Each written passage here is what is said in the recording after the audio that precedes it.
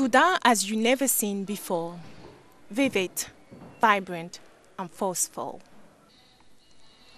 Sound in My Eyes is a traveling exhibition that presents visual and spoken word about the daily lives of different cultures of Sudan. Enikö is the photographer and author of the exhibition.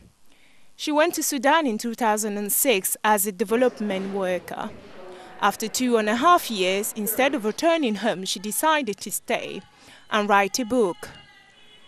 She wanted to show a Sudan we don't see. My idea was to show the humanity and the cultures of Sudan. I believe there is a paradigm which implies that African countries are poor and that they need help.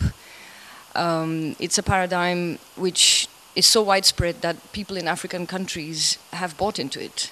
And it's a paradigm that makes people think of their own cultures as poor and backward.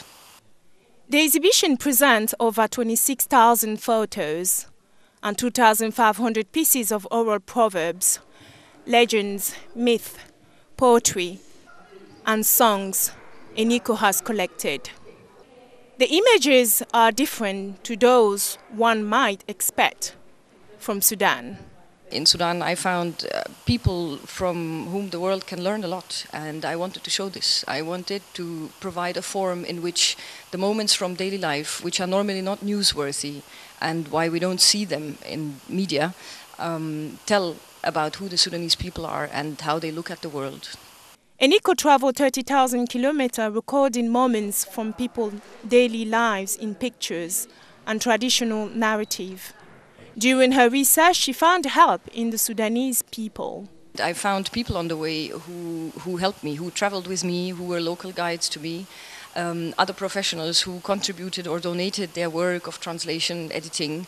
All in all, it took 5.5 years, and the book was published in 2014. The exhibition aimed to restart a positive narrative about Sudan. Enikö believes that it is the culture and people that make a place, and that should speak on their behalf. I think that people need to retain the power to define who they are. And it is important to talk about conflict and poverty, but if that's the only thing we talk about, then we don't do justice to so many countries, because it obliterates a people. The exhibition provides an epic journey with an intimate look into people's lives and experience.